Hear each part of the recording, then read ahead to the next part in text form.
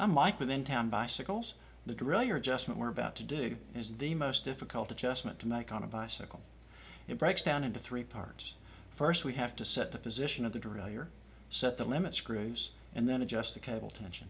The difficulty arises in that you have to coordinate these three adjustments just right in order to get a good shift through the range.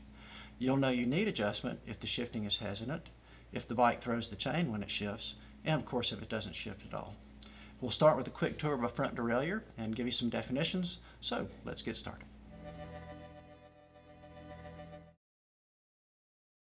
This is the mount bolt. We'll adjust the position of the derailleur here. These are the limit screws. They determine how far the derailleur moves sideways.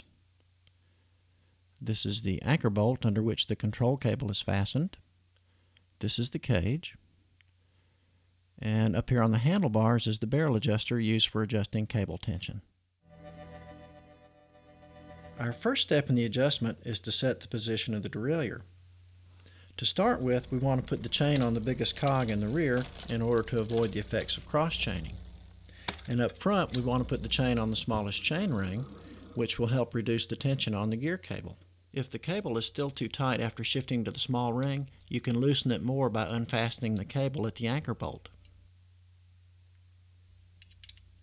Now we'll loosen the mount bolt in order to make the positioning adjustment. We want to position the derailleur so that it's parallel to the chain rings as shown here, and we also want it to be 3 millimeters above the chain rings. Then we'll retighten the mount bolt. The next step is to adjust the cable tension. If the shift from the small to the middle ring is hesitant as here, more cable tension is needed.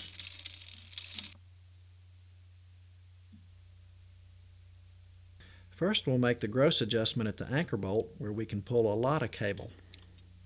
Then we'll fine-tune by letting the barrel adjuster out. And it'll shift crisply when the tension is right. Now if, like here, the chain won't drop down when you shift, you have too much cable tension. You fix that by turning the barrel adjuster a turn or two. And it'll shift like this when you get your adjustment right. Okay, let's talk about limit screws next. Since the limit screws aren't always marked, our first job is to ID them. With the derailleur over the small chain ring, put your thumb on the cage. Take your screwdriver and loosen each screw a little bit and see which one makes the derailleur move a little bit inboard. Whichever screw that is your low screw. Let's say the chain keeps dropping off the inboard side of the ring like this. In this case, the derailleur is moving too far inboard and taking the chain with it. To fix this problem, you simply turn the low gear limit screw in a little bit. And the chain should stay on this time. Conversely, if the chain doesn't drop down when you shift, the derailleur isn't moving far enough inboard. So we'll turn the limit screw out a little bit and the derailleur will take the chain inboard with it. Next, we'll adjust the high limit screw. For these adjustments, we want the chain to be in the small cog in the rear to again avoid the effects of cross-chaining. If the chain doesn't go up when you shift, then the derailleur is not moving far enough outboard. It may be that you need more cable tension, in which case you can let the barrel adjuster out a little bit. If that doesn't do the trick, then you'll need to let the high gear screw out a little bit. That'll move the derailleur farther outboard. If you let the screw out too far, the chain will come off on the outside. If it does, turn the screw back the other way a tad. Then it should shift just right.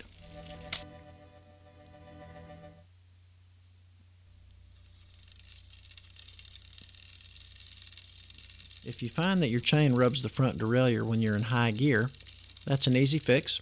You just turn the barrel adjuster out a couple turns.